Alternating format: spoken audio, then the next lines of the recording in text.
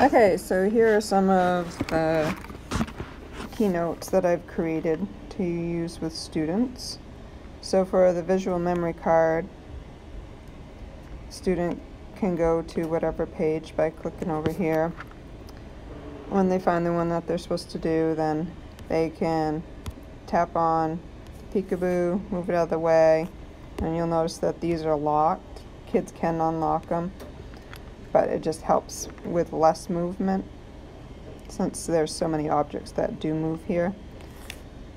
So after they look on it, then they can go down here and put the pieces where they belong. They tap on it first, and then they can move it. If they need to look again, they could tap on it, look again, put it back up, and then put them where they belong. So I've created a few different visual memory cards. You can, really it's limitless, whatever there is out there, you can make what you want. I'm going to go back out to my presentations. And for the fry words, I'll show you what I've done with that. So just the plain fry words, the kids could go on, and then they'd press the sound button to listen to it. And then they could go and listen to the next one. They can go to any page, and then I have them organized by the first 1 to 25 and so on and so forth.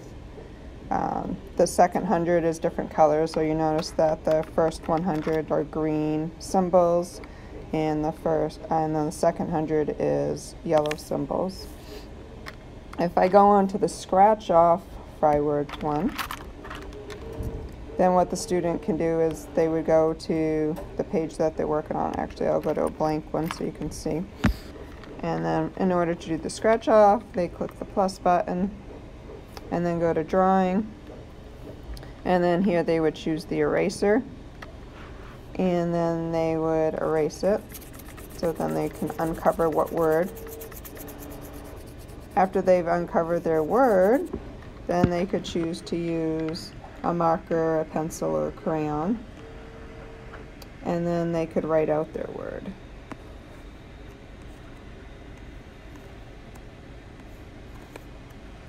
Now the teacher, after they click done, if the teacher wanted to go and see what the students did, then the teacher could click on the section where they drew, and then once they click on it, they get this menu right here, and it says animate is the one that they want. When they click animate, then they're going to do a build in, and then they're going to do line draw, and then they're going to click play. And then they can see what the student did for drawing. And then they can click done. So that's a great way to see how students are forming letters. Another thing that you'll notice is that there is also the button on here so the student could listen to their words.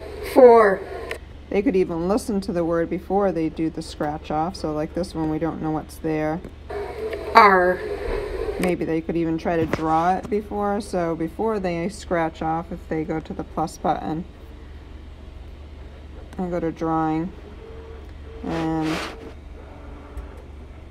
it was R, so maybe they're gonna go R and do the scratch off. Then they could see, did they spell it right? No, and now they could do it.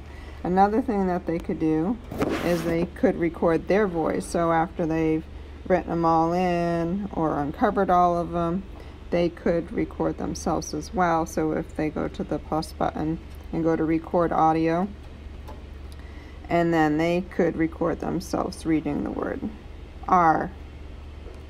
Then click stop, click insert, and then the teacher could listen to that. So they could put, maybe the teacher would tell them to put it on this side. So then themselves reading the word R.